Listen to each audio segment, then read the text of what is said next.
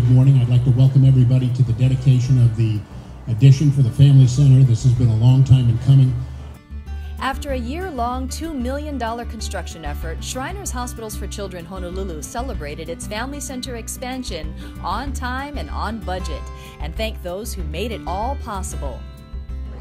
Well, today was really about celebrating expansion of our Family Center from 10 to 17 rooms. So our hospital is connected with the Pacific Islands and the state of Hawaii through water, and this helps us serve more kids. They can come to Honolulu and stay so we can take care of them. While nearly 80% of patients at the Honolulu Shriners Hospital are from Hawaii, the rest come from areas of the Pacific, so the Family Center provides a home away from home for patients and their families. The construction project expanded the Family Center by 4,000 square feet from 10 to 17 rooms. Hikimai no oko, hikipu no me ke aloha. Aloha e, aloha e, aloha e. Today's event instilled Hawaiian tradition, from the opening oli or chant to a blessing by a pastor, Kahukele Kona Bishal, whose adopted son received physical therapy at Shriners. It was through our friends who said, maybe you should go and check out, some services at the Shriners. And so we did. And it was like welcoming, the family environment. And that's what you guys provide over here. Not just the healing part or the restoration and taking things that are broken and making them better again and fixing them. But it's the atmosphere, the environment. The Hawaiians understood that too.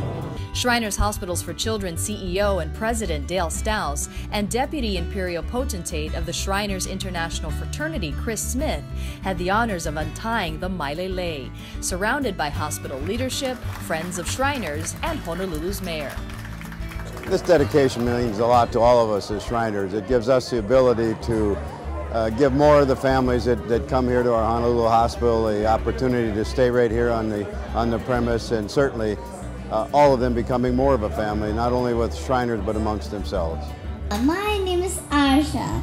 I am a student at Panoa School, and I am a Shriners Patient Ambassador. This morning, we're proud to introduce Honolulu Mayor Kirk Caldwell. Mayor Caldwell? Shriners is about helping young people who are injured to get medical care for free. And we do it here in the state of Hawaii, and we do it throughout the Pacific region. In a surprise, Jim Wriston, president of Friends of Shriners, presented a $25,000 check for the hospital's campaign to purchase a Nobel Prize-winning EOS imaging system, which reduces radiation by up to 85%. Of course, it was the children who were the true stars of the celebration. Patient ambassadors from Hawaii and the Pacific served as MCs, and one patient from Samoa who was injured during a car accident thanked Shriners doctors for healing his leg. My leg was being like this, curved like this, but now it's straightened.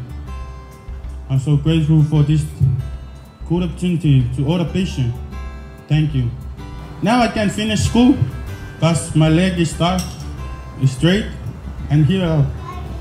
That's why I want to thank you to Dr. Fedoric and all the nurses for taking care of all the patients, not just only me. I don't know how grateful to say thank you. So I want to say thank you all the time. Because this is great chance to me to come over here